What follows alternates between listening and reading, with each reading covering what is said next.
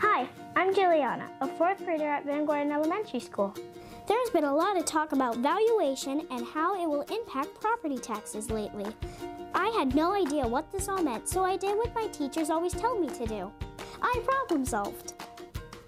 That means I went out and learned about millage and property valuation. Did you know there are two types of millage? Outside millage is what our taxpayers approve when they vote. Inside millage is actually written into the Ohio Constitution.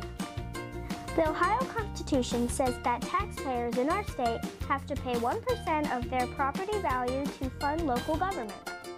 1% of property taxes equals 10 mills.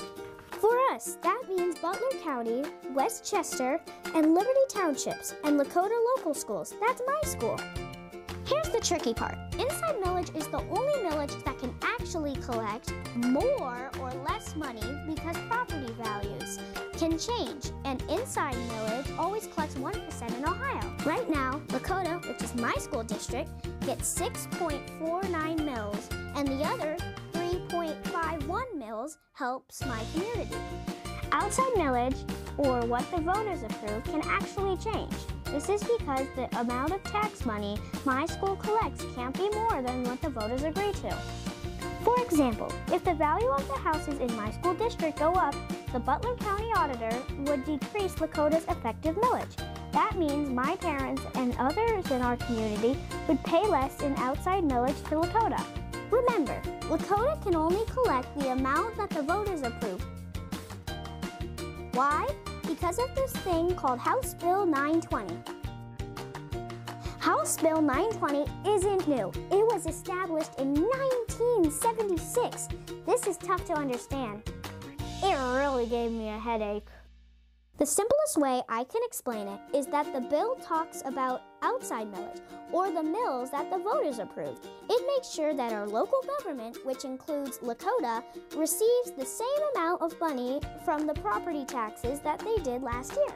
So like I said before, if property values go up, effective millage goes down. If property values went down, the effective millage would go up, and my parents would be grumpy. The only way our millage would stay the same is if our property values never changed for the whole community. This is where valuation comes in. Valuation just means how much my parents' property is worth. In the state of Ohio, the county auditors are the ones who appraise the properties, and then the state approves it. Every 3 years, our county does either an update to property values or a big reappraisal. In 2023, Butler County had an update. The big reappraisal will happen in 2026. When these happen, they could change the tax bills my parents have to pay the following year. However, this is where effective millage comes in. Remember, the Butler County Auditor will increase or decrease Lakota's outside millage, which is the amount voters approve, to make sure the schools don't collect more millage than they did last year. So even if the appraised value of our house goes up, my parents will have to pay that much more in property tax to Lakota. Did you know the last time Lakota asked our community for more funding was back in 2013?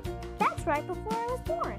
Phew, that was a lot. I hope it helps you understand property taxes and valuation a little better. Most of all, thank you for supporting kids like me and Lakota local schools.